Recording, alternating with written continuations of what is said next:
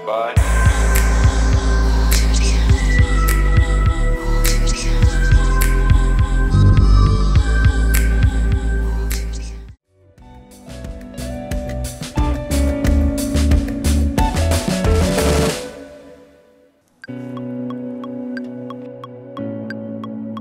There's something about building a song from its lowest point.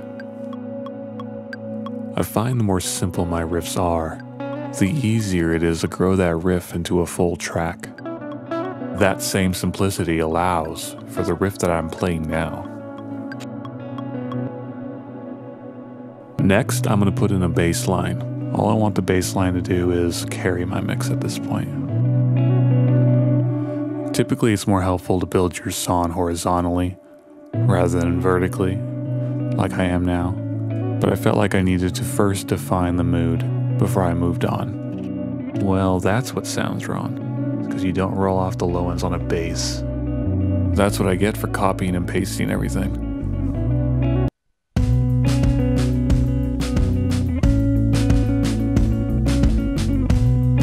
I won't bring in that little riff until right now. Slowly build the track. Needs another one though. So I'll just copy that over here. Duplicating this area. It's healthy to keep on improvising as you go through this. This will be our second verse. It's got a build-up feeling that I think will lead in great. All I'm doing is keeping that vibe going. This section here will be our chorus, but I can tell it needs something else to really define it. Towards the end of the recording, my timing's not particularly great. Not a big deal. So we can just move it around.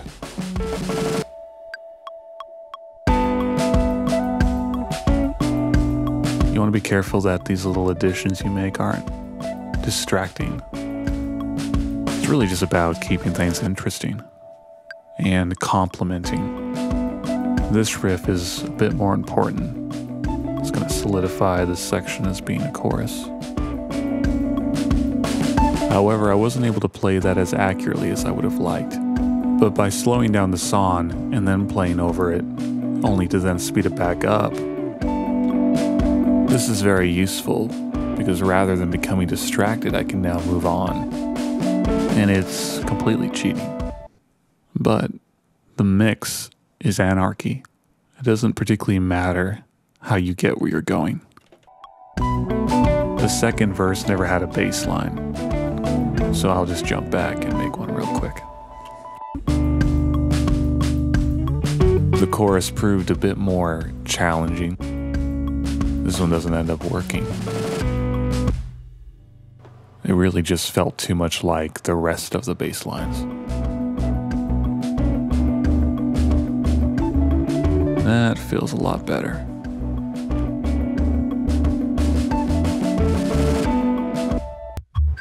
Scrolling through some presets, trying to find the right one. This one cuts through really well. I'm just varying up all the drum tracks here. With my main sections done, I'm going to just color code the different areas.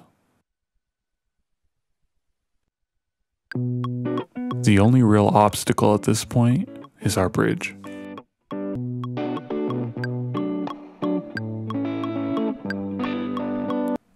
It's pretty typical just to go into your chorus after your bridge. Not the best transition, but we can fix that later. It's turned out to be a rather classic rock vibe. Now let's build up the drums.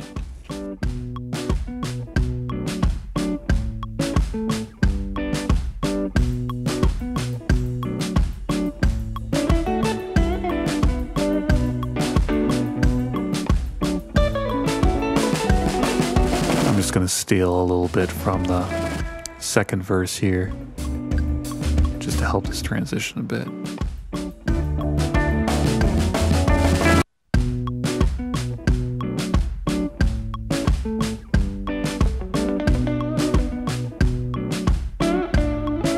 Back in the days of good music, there were guitar solos. I'm confused. Where's the drop? Where's the build-up and the drop in this song? Here, I'm just going to copy that up top. That first guitar track has already been proven to work. So really, it's a matter of clicking and dragging. And I've already done the searching to find those frequencies, which complement the mix. Here, I just simply harmonized with one of the guitar tracks.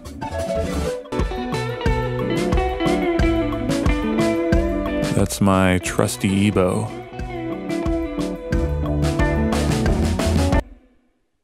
The bridge felt a little bit lonely. It helps to ease listeners into the following section with a crash. And this here's really the last addition I make. These clicks really just enforce the idea that this is the chorus. And if I ever pursue anything more with this particular song, which could be likely, I might grab a buddy who's a good vocalist or something. But that's it. Thanks for watching.